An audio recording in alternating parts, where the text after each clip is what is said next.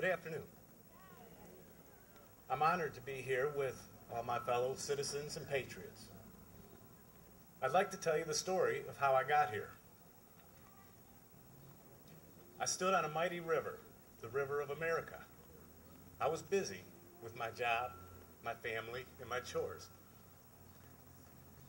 When along comes Huckleberry Finn on a rickety wood raft. "Hey," he hollers, "do you know anything about our economy, our government?" "Not that much," I called back. "Me neither," he said as he pulled up alongside me. I'm a little nervous. But things look bad to me, and I'm going down this river of America to find out what I can do about it. I stepped on the raft with him and said, "I'll go along." Off we went. The river was rough. We were tossed about wildly on many rocks. Home values were plummeting. Retirement savings were being cut in half, and jobs were being lost at a devastating rate. "We can't go on like this, Huck," I said. "Pull over there to the left." There were many people on the left, being dazzled by a great magician with a magic wand. "I will give you 2 million free jobs." "No, wait, make that 3. "No, 4. "And they'll all be high-paying jobs," said the magician. "And from my magic hat, I will pull out free college, free health care, a clean environment, and while I'm at it, world peace." "Wow," I said, "that's marvelous and amazing. Where do I sign up?"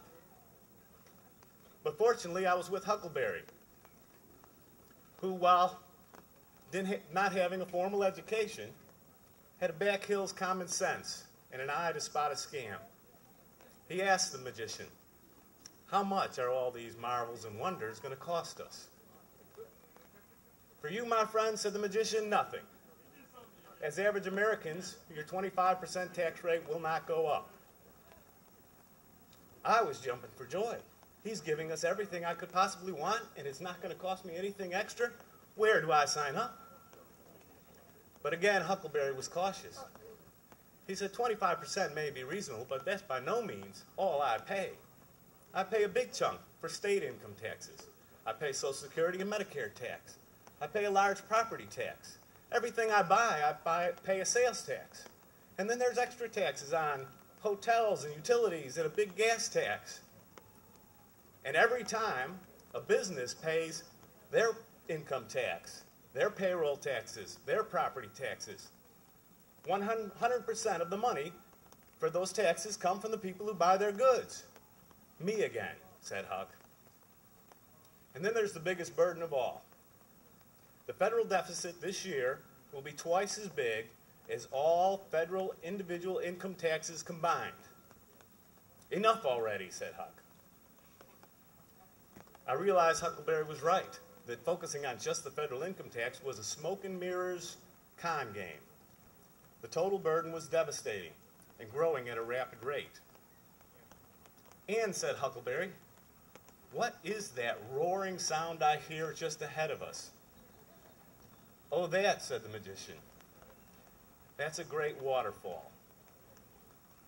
You see, our government has created the largest national debt and the largest artificial money supply in the history of mankind.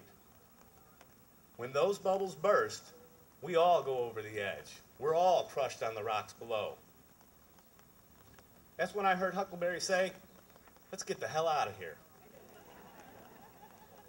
We got back on the raft and headed towards a big island in the middle, where a group of people were having a tea party. When we reached the shore, we saw a big stone with an inscription that said, "No one can find safe way for themselves when society is sweeping towards destruction. Therefore, everyone, in their own interest, must thrust themselves vigorously into the intellectual battle." Ludwig von Mises. "Yikes," I said. "This sounds like a place that's looking for hard work from me, rather than giving me a magic show." Yes, said Huckleberry, but isn't that how most positive change really occurs?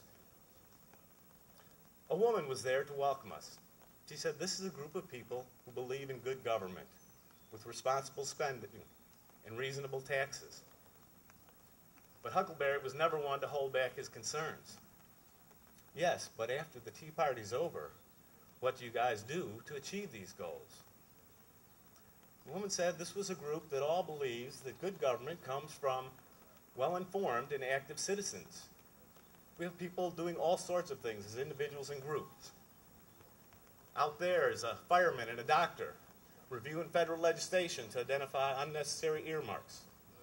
Over here is a farmer and a teacher forming local groups to fight state tax increases. Back there is a mechanic and a waitress writing blogs to support free markets. Everywhere you look, men and women, young and old, doing everything under their sun. Researching, communicating, organizing, campaigning, all with the simple desire of doing their share to help our country.